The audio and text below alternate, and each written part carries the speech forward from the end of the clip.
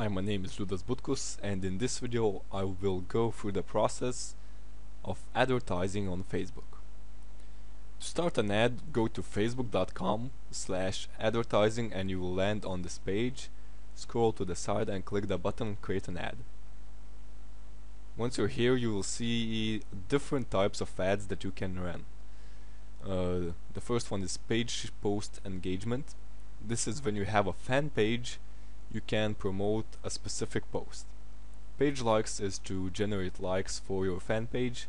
Clicks to website is to get clicks to any website that you want to promote. This one I'm not really sure what it does, not really important. These two is if you're advertising your applications. Event responses is of course if you want to advertise your event.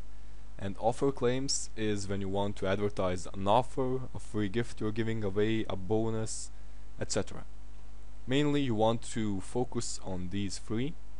If you're not building a fan page, then only on this one, clicks to website. All of these are pretty much similar, only with a few changes here and there. So I'm only going to go through one of these. So let's start with it. Clicks to website. For example, we want to advertise our website, and for example purposes, let's use google.com. Once it loads, you will need to create the advertisement. Here you will need to upload images that you want to use to promote your website. You can upload images by clicking upload image. Next, here you can see that you can advertise either on newsfeed, which is very expensive, and on right column. Though newsfeed has a very high click-through rate, so it can also bring very good results. Now you will need to write a headline. One quick tip: in here you can use all caps letters to draw more attention to your ad. And here we have 19 characters of text that you can use. Okay, next there's the audience targeting options.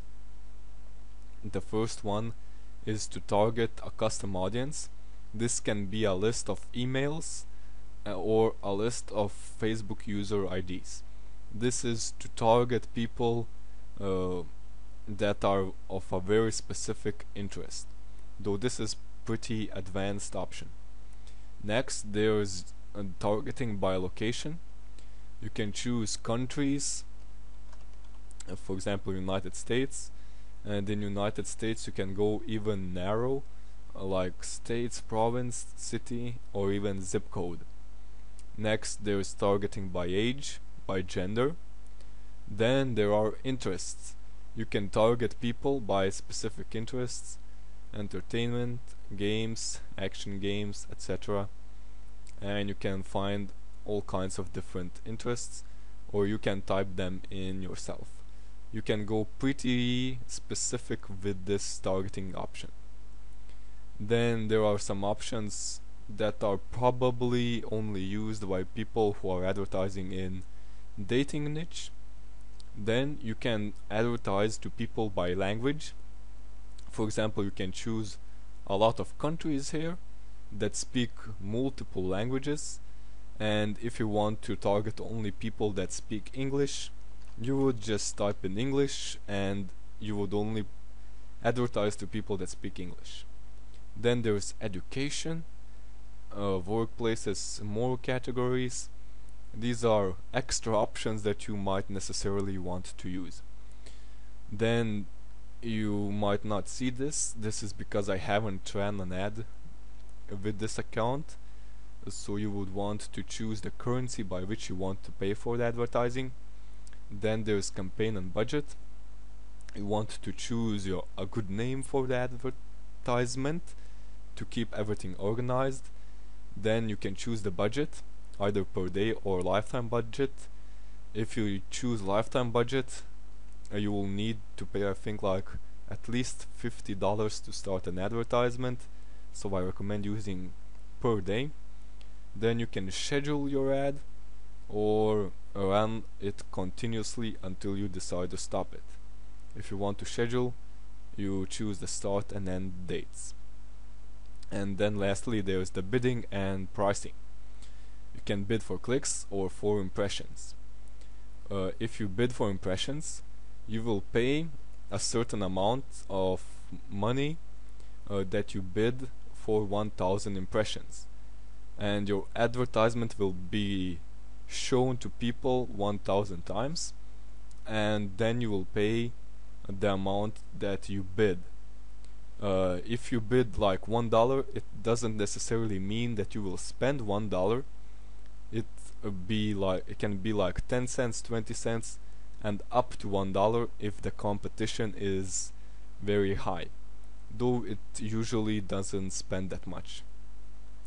And if you bid for clicks, you only spend money when someone clicks your ad. It can be shown for thousands and thousands of times, but if no one clicks, you don't pay. Though if no one is ever clicking your ads, your cost per click is going to increase. Again, you choose a bid. You can go for $1 or even more, but you might not necessarily spend that dollar. If it can as well be 10 cents, 20, 30, 50 cents, up to $1. It just means that you're willing to pay $1 per click. Though if the competition is low, you won't pay that much. You can also click to automatically optimize your bid to get more clicks, and then this means that all the work is being done by the Facebook algorithm that tries to get you the most clicks, which can be good in some ways, though it might make your campaign very costly. So these are all the options once you have everything set up. Click review order and buy your advertising. So this is it for this video. Hope it was helpful. If you would like more internet marketing tips, then click the link in the description of this video and sign up to my daily newsletter. See you in the next video.